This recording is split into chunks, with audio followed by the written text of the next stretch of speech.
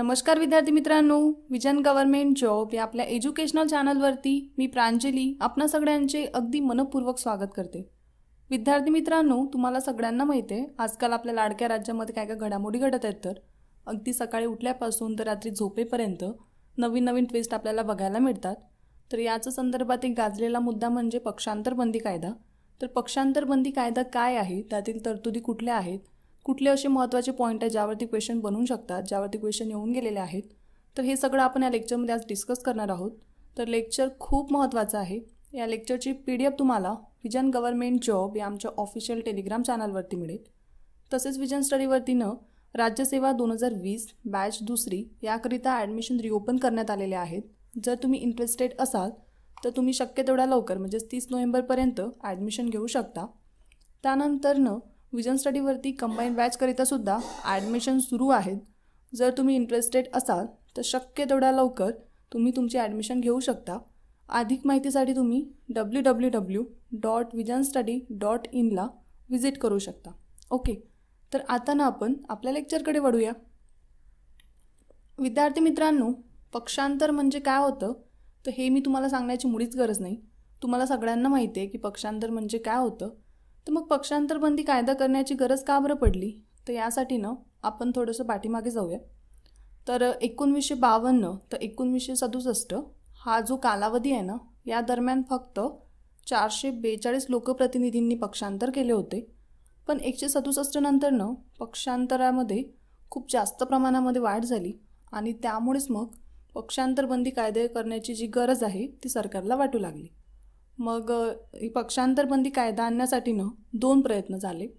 पहिला प्रयत्न हा इंदिरा गांधी यांच्या मंत्रिमंडळातील जे गृहमंत्री होते उमाशंकर दीक्षित यांनी 1973 मध्ये केला, पण तो प्रयत्न फेल झाला। आणि दुसरा प्रयत्न जो आहे ना हा 1978 मध्ये तत्कालीन कायदेमंत्री शांतिभूषण यांनी केला, तोही प्रयत्न फेल झाला। मग अखेर 1985 ला तिसऱ्या प्रयत्नामध्ये हा कायदा करण्याला आपल्याला यश आले। ओके, म्हणजे पहिल्यांदा 2 वेळेस आपल्याला अपयश आले आणि तिसऱ्या प्रयत्नामध्ये मग आपल्याला हा कायदा करण्यामध्ये यश आले। ओके, तर आता 52वे घटना दुरुस्ती विधेयक आहे ना हे पक्षांतर बंदी कायदा संदर्भात आहे। तर हा पॉईंट तुम्ही लक्षातच ठेवा, कारण खूप महत्त्वाचा हा पॉईंट आहे। मग आता असे हे विधेयक आहे ना हे 24 जानेवारी 1985 ला संसदेमध्ये मांडण्यात आले, ज्याला 30 जानेवारी 1985 ला लोकसभेने तर 31 जानेवारी 1985 ला राज्यसभेने मंजुरी दिली। ओके, मग 15 दिवसानंतर ना म्हणजेच 15 फेब्रुवारी 1985 ला या विधेयकावरती राष्ट्रपतींनी स्वाक्षरी केली आणि मग त्याचे कायद्यामध्ये रूपांतर झाले। विधेयकावरती जेव्हा राष्ट्रपती स्वाक्षरी करतात त्यानंतरच त्याचे रूपांतर कायद्यात होते। ओके, तुम्हाला सगळ्यांना माहिती आहे, नो डाऊट। मग असा हा कायदा आहे ना हा 1 मार्च 1985 ला अंमलात आला। तर केव्हा अंमलात आला?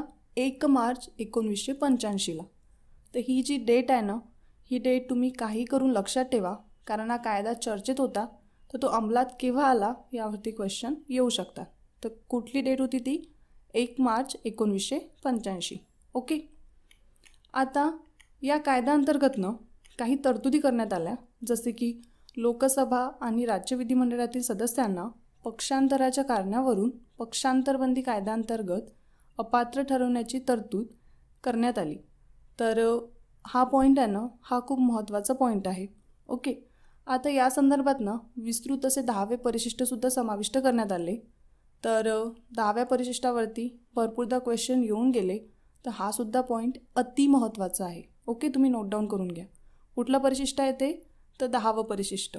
ओके, त्याचप्रमाणे ना कलम 101, कलम 102, कलम 190 आणि कलम 191 ते या क्रमांकाची कलमेसुद्धा दुरुस्त करण्यात आली, यामध्ये सुद्धा सुधारणा करण्यात आली। तर आता कुठली सुधारणा करण्यात आली, कुठल्या दुरुस्ती करण्यात आल्या, तर याविषयी MPSC क्वेश्चन विचारणार नाही। तर तुम्हाला क्वेश्चन हाच बनू शकतो की ती कलम कुठली होती। तर मी रिपीट करते, ती कलम होती कलम 101, कलम 102, कलम 190 आणि कलम 191। ओके, लक्षात राहतील, महत्त्वाचे पॉईंट आहेत हे, म्हणून मी रिपीट करून सांगते, तुम्हीसुद्धा हे पॉईंट नोट डाऊन करून घ्या।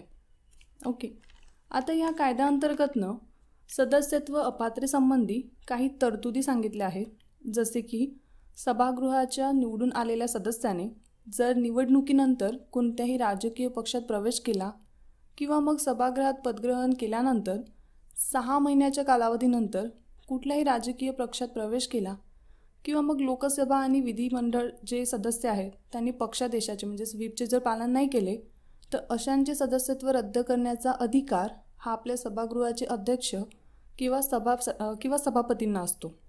तर हे सगळे पॉईंट अतिशय महत्त्वाचे होते.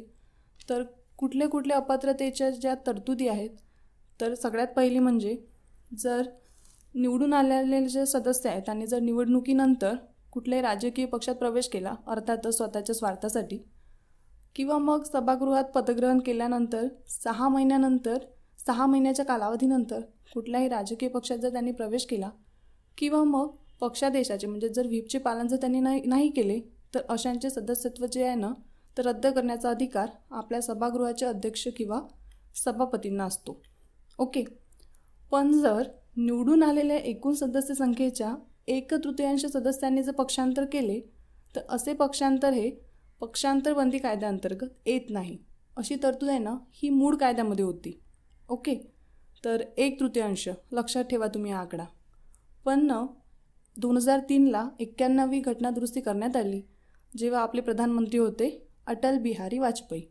आता 91व्या घटनादुरुस्तीनुसार निवडून आलेल्या एकूण सदस्य संख्येच्या 2/3 सदस्यांनी जर पक्षांतर केले तर असे पक्षांतर बंदी कायद्याअंतर्गत येत नाही. पहिले काय तरतूद होती तर 1/3 सदस्यांची.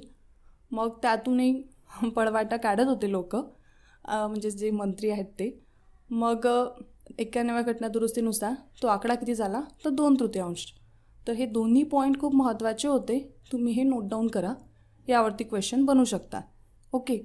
मग जर 2/3 जर बघितलं तर शिवसेनेचे 38 आमदार आणि काँग्रेसचे 30 आणि राष्ट्रवादीचे 36 आमदार जर यांनी जर पक्षांतर केलं तर त्यांचं विधानसभा सदस्यत्व हे रद्द होणार नाही, ते कायम राहील. ओके. कारण 2/3 आपण काढले. ओके. तर आता यावरती कुठल्या प्रकारचे क्वेश्चन बनू शकतात तर ते आपण बघूया. तर बघा, पक्षांतर बंदी कायद्याअंतर्गत योग्य विधान किंवा विधाने ओळखा. विधान अ तुम्हाला दिलेलं आहे. 52व्या घटनादुरुस्ती अन्वये इसवी सन 1985 साली पक्षांतर बंदी कायदा करण्यात आला. विधान ब दिलेलं आहे. या संदर्भात विस्तृत असे 8वे परिशिष्ट समाविष्ट करण्यात आले. आणि विधान क दिलेला आहे. पक्षांतर बंदी कायद्याचा प्रमुख हेतू पक्षाच्या तिकिटावरती निवडून आलेल्या सदस्याने पक्षातच राहिले पाहिजे आणि पक्षाच्या आदेशाचे पालन केले पाहिजे हा होता. तर विधान अ आहे ना हे बरोबर आहे. विधान ब हे चुकीचं आहे, कारण तिथं 8वे परिशिष्ट नाही तर 10वे परिशिष्ट हे समाविष्ट करण्यात आले होते. मी अगदी रिपीट करून तुम्हाला सांगितलं. तर कुठले परिशिष्ट होते ते तर 10वे परिशिष्ट. मग 8वे परिशिष्ट कशाच्या संदर्भात आहे तर ते भाषेच्या संदर्भात आहे. तुम्हाला माहिती आहे जसं सुरुवातीला आपल्या संविधानामध्ये 14 भाषा होत्या, त्यानंतर मग घटनादुरुस्ती झाली. तर बघा 21व्या घटनादुरुस्तीनुसार सिंधी भाषा ही ॲड झाली. मग झाल्या त्या 15 भाषा. त्यानंतर 71व्या घटनादुरुस्तीनुसार नेपाळी, कोकणी आणि मणिपुरी या 3 भाषांचा समावेश झाला. आणि मग 2003मध्ये आणि ती घटनादुरुस्ती होती 92वी. ओके.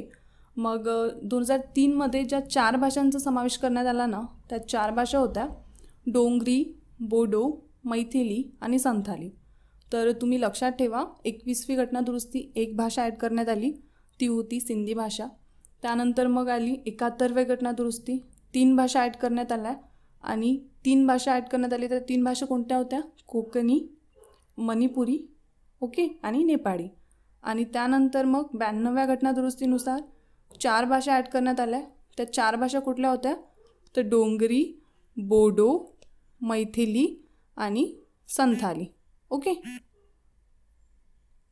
लक्षात आलं. आता जो तिसरं विधान आहे तर हे तिसरं विधान बरोबर आहे. पक्षांतर बंदी कायद्याचा प्रमुख हेतू हा पक्षाच्या तिकिटावरती निवडून आलेल्या सदस्याने पक्षातच राहिले पाहिजे आणि पक्षाच्या आदेशाचे पालन केले पाहिजे हा होता. तर अगदी बरोबर आहे हे. तर म्हणून आपलं उत्तर काय राहील, विधान अ आणि क, कारण योग्य विधान ओळखायला सांगितली होती ना, तर विधान अ आणि विधान क हे बरोबर आहे. ओके, आता पुढला क्वेश्चन आहे ना, हा तुमच्यासाठी होमवर्क आहे. जर तुम्ही लेक्चर पूर्णपणे ऐकलं असेल तर हा जो क्वेश्चन आहे हा तुम्हाला सॉल्व करता येईलच. तर आता इथे आपण थांबूया. जाता जाता एक आठवण करून देते, विजन स्टडीवरती टेस्ट सिरीजसाठी ॲडमिशन सुरू झालेले आहेत.